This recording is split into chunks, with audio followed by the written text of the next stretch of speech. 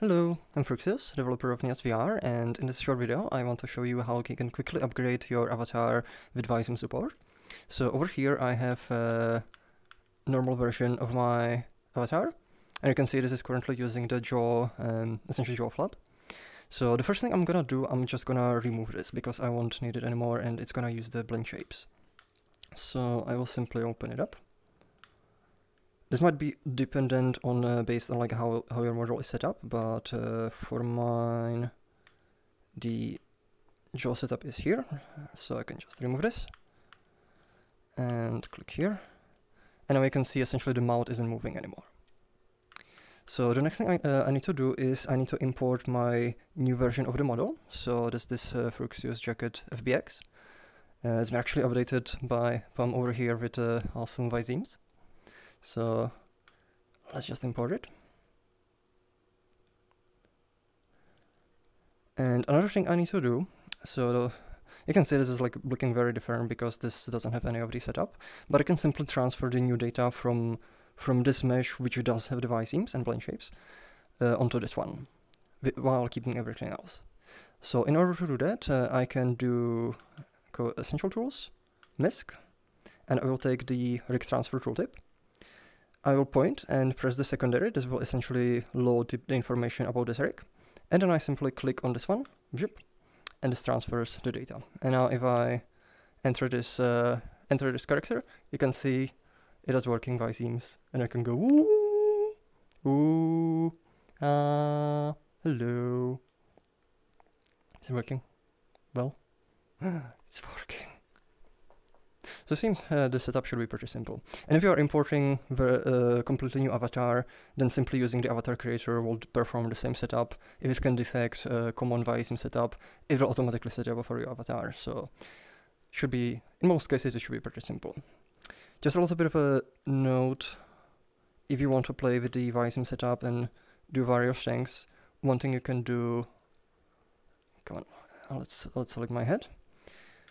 One thing to be aware of is if I go to the head proxy, I'm just gonna quickly describe a few of the components. So essentially over here you have the viseme analyzer, and this is automatically linked to the source of my audio data. And essentially this is performing the analysis of of my voice and outputting these different visemes. And then on the mesh itself, so if I open up the let's have a look. Root node, centered root, Fruxius, where the mesh is. You can see these are the BlendShapes on the skin mesh renderer. You can actually see these are automatically driven because due to automatic setup, but there's a bunch of others which you can control using logics. So for example, here I have like a shock one, so I'm gonna use this one, and now I'm shocked. BlendShapes. Or I can do sad. Oh. So right now there's no system for like facial expressions provided, but you can experiment with these and essentially create your own using logics, the visual scripting. For this one, actually, I'm gonna show you very quickly how we can also get quick access to these. So let's say I want to drive one of these properties. So what I can do with Logic's tooltip, it also has a new mode where you can go extract interface, and I'm gonna extract a drive node.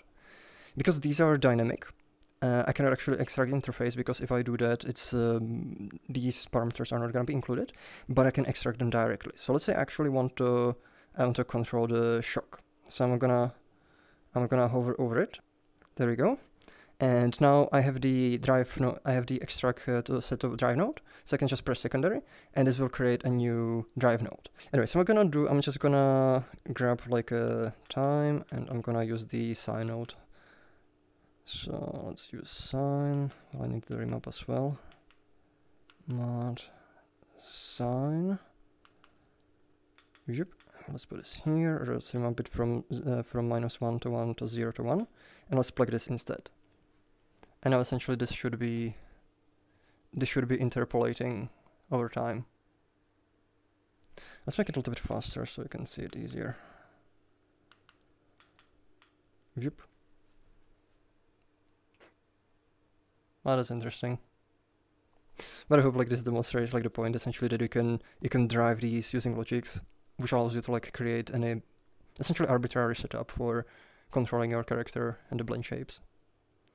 And I'm gonna unplug this. So another thing on this avatar is it actually has visemes blend shapes for blinking. So you can see I can close my eye. So I would essentially like to, since I already have the eye set up, I can utilize that because now it also features blinking simulation. And in case you are using eye tracking solution like the Vive Pro Eye, it will actually use the information about the openness for your eye to drive the eye.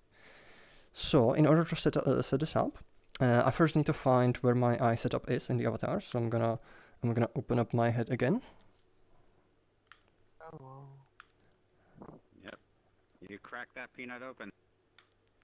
And over here there's eye center. And you see there's the eye manager. And over here you can see there's the eye manager. And eye manager, it already features a blinking simulation. So essentially all I need to do is utilize it. You can find certain parameters like minimum blink interval, maximum blink interval, blink minimal speed, blink maximum speed, and blink speed spread. So you can like tweak these parameters after you set it up, like to adjust it to your liking. But I'm just gonna leave it at defaults. And I will attach a new component that will be able to like utilize this simulation. So I'm gonna go to users, avatar system, face, and there's the eye linear driver.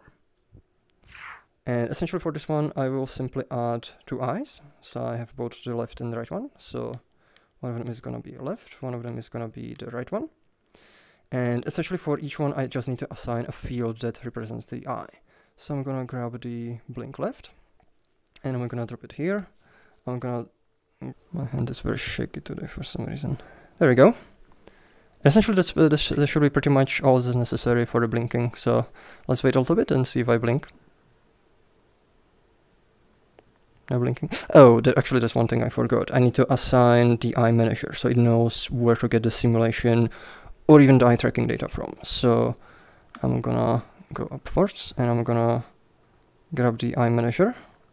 Right, obviously the eye manager. And let's drop it here. And there we go, now I should be blinking. Alright. It's good, huh? You blink Nice. once. Yes. Ooh. There we go. So this is how we can set up the eye blinking. Essentially, you use the same system. You can even if your avatar, like for example, in case of Palm, it doesn't have the eye movement, but it still uses the same component for eye blinking. So you can essentially you can either look up the tutorial on how to set up this component first, or you can use Business Alerts' eye setup and just find this component. Much easier that way. Yes, much easier, and set up this data. So I think I should cover the basics of the blend shapes. I hope this video has been helpful to you. So thank you very much, and see you next time. Okay, bye. Bye bye. Goodbye.